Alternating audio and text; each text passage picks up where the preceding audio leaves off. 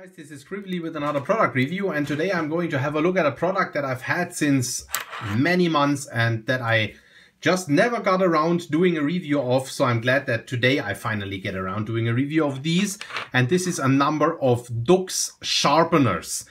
Very beautiful products. I really like those, and I have 3 of them, and I just wanted to go through these. I mean, that one here is the most basic one. They have certain model numbers.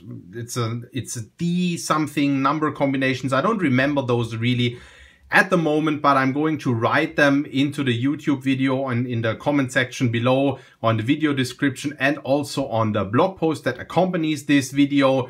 It's actually brass sharpeners. Brass does pick up patina when you use it, and you see normally it's like gold, well, brass color.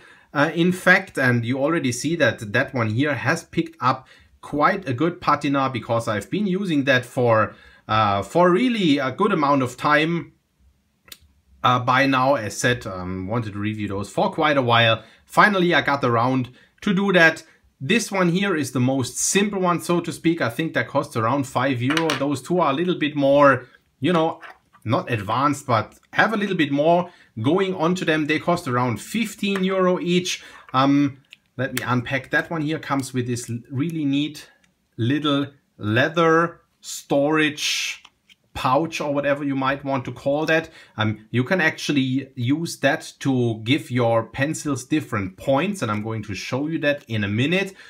Essentially, they're all made on the base of the same sharpener. At least that is how it looks, or what it looks like to me. That is the simple one, and this is a round one. As said, costs around €15, which is like I think that is supposed to be some kind of a like retro 50s design, or it's like reminiscent of a 50s 1950s sharpener. And then that one that has a knurled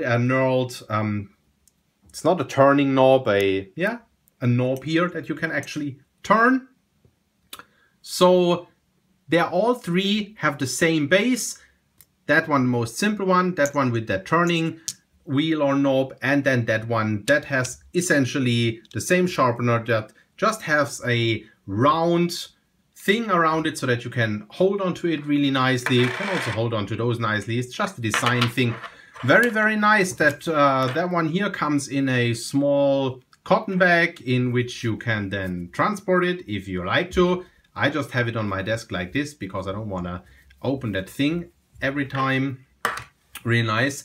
And that is, of course, also really nice to transport that sharpener. I've, by the way, read online recently that the grenade sharpener and the Pollux sharpener, that is sharpeners by Möbius and Ruppert that are around, they do also fit into that thing. So if that's something that is of interest to you. And let's have a look at that little manual here that actually shows you how you get different points of your pencil depending in on the position that you have that little wheel on here. So the position 3 gives you a very pointy pencil that is used for sketching and technical drawings and stuff like that. Then the number 2 option gives you a smack in the middle point that you can use for, you know, whatever, writing or drawing or whatever. And then the number 1 gives you a slightly more blunt point, which is then very nice for writing. Okay, I have 2 small kids that often draw with pencils, so I have a number of coloring pencils that I need to sharpen here anyway. So I just thought we're going to do some sharpening here and actually see how those perform and what kind of a point they will give to those color pencils. I'm not a definite pencil expert. I don't know if color pencils are actually the best to test sharpeners, or if I should actually rather use regular pencils. I hope it's not blasphemic to do what I'm doing here, but I'm just going to use them, and they work very well. They work very nice. They give you a very nice point, as you can see. So that is very nice. That is my second favorite here.